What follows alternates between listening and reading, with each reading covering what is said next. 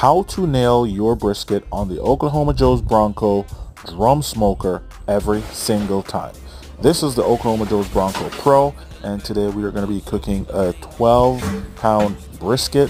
Check this out. We're going to load this up with some mesquite charcoal from B&B Charcoal and some of their mesquite wood chunks.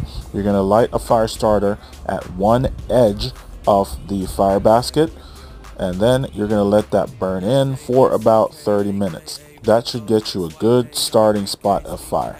Then you're going to shut your smoker down, open both vents wide open, let that run for another 15 minutes until your smoke is looking nice and clear. Then you're going to clean your grates off if you want. Add your brisket. Your temp on the smoker should now be around 150. You are going to reduce your intake to 1. You're going to let that smoke